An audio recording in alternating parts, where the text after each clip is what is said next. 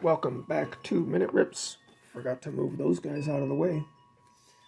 The crazy names from Brooklyn. We have one card, Cal Raleigh rookie card, going out to you guys. Have a great image, ball and glove right there. I love that shot. I love the idea of taking this card to FanFest and getting all three of them to autograph it with your tiny Sharpie marker. And then, of course, whenever we get a blue one, that's almost always going to go in the #1 spot. The blue foil from opening day. Great looking cards. Really too bad this one is so badly off-center.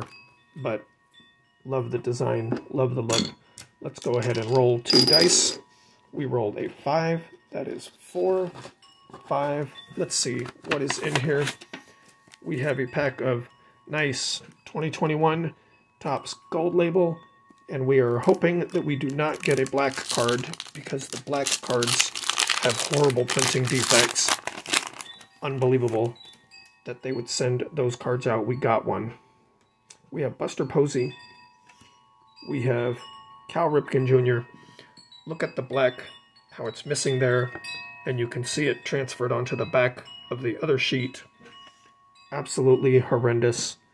Cal Ripken Jr. that Topps would release any product with such horrible print quality, much less a high-end product like this. Nolan Ryan, you're not going to listen to me bad talk baseball cards too often, but what they did with these cards is really upsetting to me. Paul Goldschmidt and Christian Pache. Let me know which one's your favorite. Thank you for watching. Let me know your thoughts on the ink transfer problems with Topps Gold 2021 being very expensive cards. Let me know what you think.